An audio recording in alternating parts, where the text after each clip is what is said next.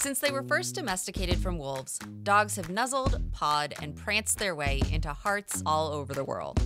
People have herded and hunted with them, relied on them for protection, and bred them for function, fashion, and prestige.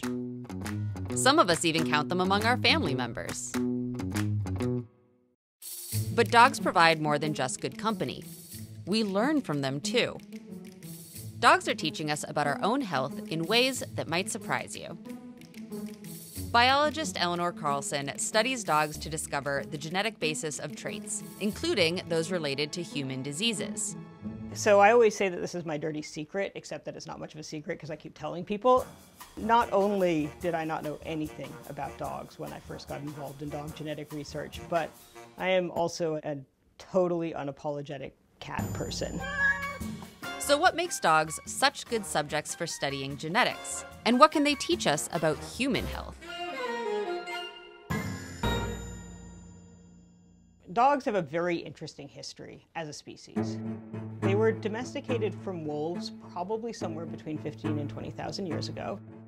Much more recently, we decided to create these things called dog breeds. Most modern breeds began with British dog breeders in the 1800s. They decided that they wanted to establish a whole group of dogs that all looked the same as each other. Not only that, they sometimes went for some pretty extreme looks. Though the British were far from the first to breed dogs, they set rigid physical standards for traits like size, color, and shape. In less than 200 years, they created or helped shape most of the dog breeds we know today. To get the most desirable versions of each breed's traits, breeders often selected and bred dogs within the same family. Within a dog breed, the dogs pretty much all look the same, and the way they've done this is by closing off that group of dogs in a genetic sense. They're not letting any new dogs in. That means that all of the dogs within that breed are genetically quite similar to each other. In other words, dogs within a breed have very similar genetic information, or DNA. DNA contains many sections that affect traits, including genes. An organism's complete set of DNA is their genome. Differences in genomes can be associated with differences in traits, including size and shape, color, and even the risk of certain diseases. To find differences in the genome associated with traits, Elinor studies dogs within a breed. What makes these dogs ideal for her work? Even though there's still going to be differences between every individual dog in a breed, there's not going to be nearly as many differences between each of those individual dogs than there are between a kind of randomly, just a group of dogs that you kind of picked off of the street. Because we're looking within a single breed, we've eliminated all of this background noise, all of these other differences that we're not interested in. Elinor and her team used a breed called boxers to study one trait in particular. We knew that we had this really interesting coat color phenotype in the boxers, where some of them were completely white and some of them had almost no white fur at all. To find differences in the genome associated with coat color, they first needed a way to collect dog DNA. We usually just get a saliva swab. Looks kind of like a giant Q-tip. And we basically ask the owner to put the swab into the cheek of their dog and just kind of move it around a bit and collect a bunch of saliva onto that giant Q-tip. The dogs don't seem to mind getting swabbed at all, and I have to say that when we're swabbing the puppies, they actually seem to get a kick out of chewing on the swabs. Elinor's team can obtain DNA from cells in the dog's saliva. They analyze the DNA from two groups of boxers, white boxers and solid color boxers, to search for differences among their genomes.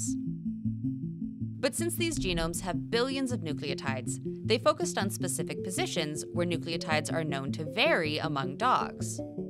These positions are called single nucleotide polymorphisms, or SNPs.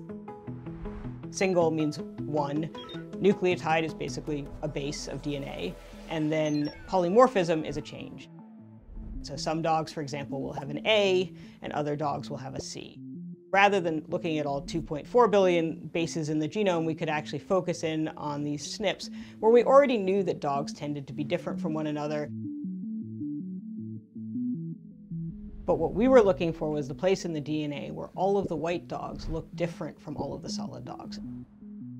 In other words, they were searching for SNPs associated with coat color. So we looked at 20,000 positions in 10 white dogs and 20,000 positions in the genome in 10 dogs that didn't have any white.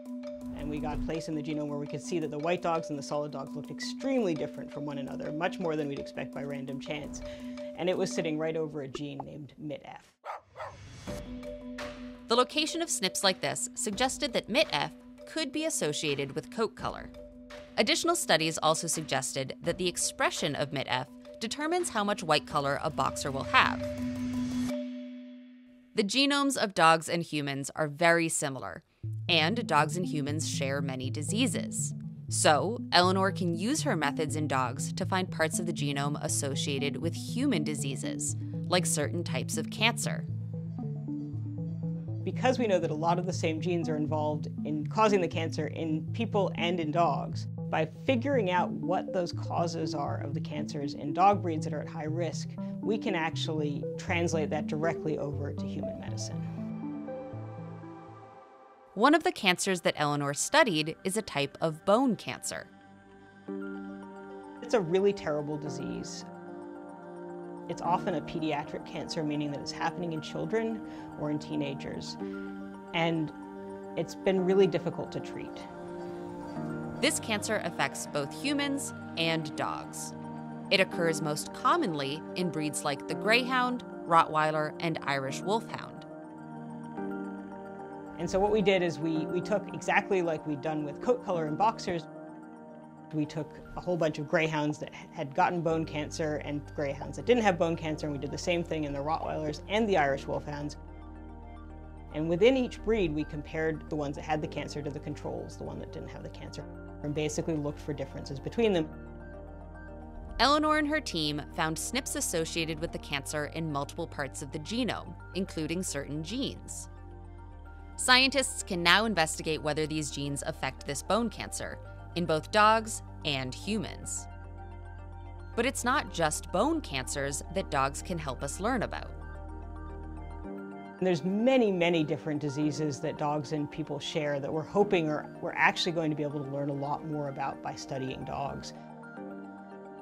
And so that includes, as I mentioned, cancer, but it also includes heart disease, kidney disease, and psychiatric disorders. For Elinor, studying dogs to understand human diseases brings together all the best parts of being a scientist. The first thing that, as a scientist, honestly keeps me doing science is just that I love discovering new things. The other thing is really the people.